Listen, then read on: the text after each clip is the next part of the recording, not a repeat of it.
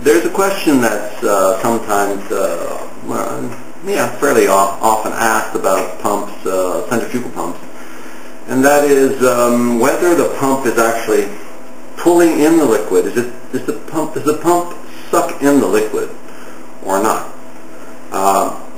Yeah, I know not everybody's asking that, but some people are. So the theory, I think, for most people is that it doesn't suck in. The fluid is there, and it's just going to go into the pump.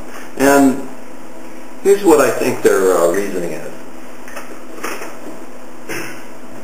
So let's say we have typical pump system, the tank, pump, and the discharge going off somewhere.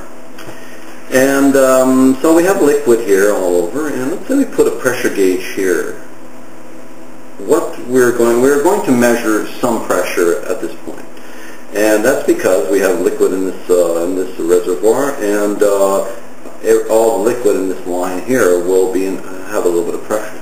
So we're going to read some pressure here.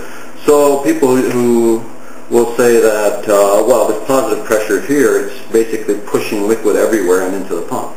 And then it gets into the pump, the impeller vanes catch it, zooming around the casing, and out it goes. So that's pretty well the thinking.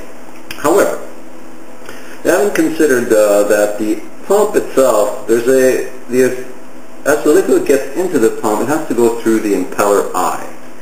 The eye is quite a bit smaller than the suction pipe, so that the liquid, to get into the eye, has to increase its velocity. And if it increases its velocity, as we know from Bernoulli's principle, that if the velocity increases, the pressure has to drop. That's what happens in a venturi. Let's say you have a restriction in a line. That's what a venturi is.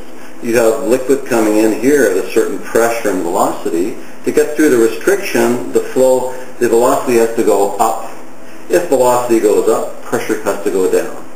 So that's basic conservation of energy for liquids. Kinetic energy, the velocity goes up. Some other form of energy has to go down, and that's going to be pressure energy. So pressure will go down.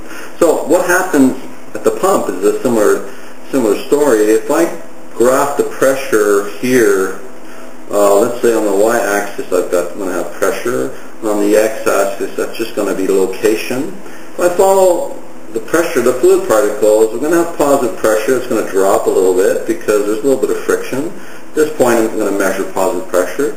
But as it gets into the eye, the pressure is going to drop.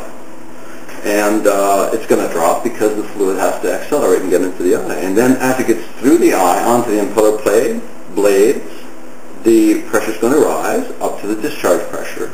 And that's going to be the maximum pressure the pump can produce. So what we can see then is that the pressure is much lower here. So if the pressure is lower, that means that somehow it's pulling on the liquid and sucking the liquid into the pump, right? So you see, it's a kind of a yes-no answer. Yes, if you look at it from the outside point of view only, and no, if you look at what's happening at the eye of the impeller and the pressure generation of the blades after, then you're going to see that the low pressure is actually helping to suck the liquid into the pump. And that's the story. All right? Bye.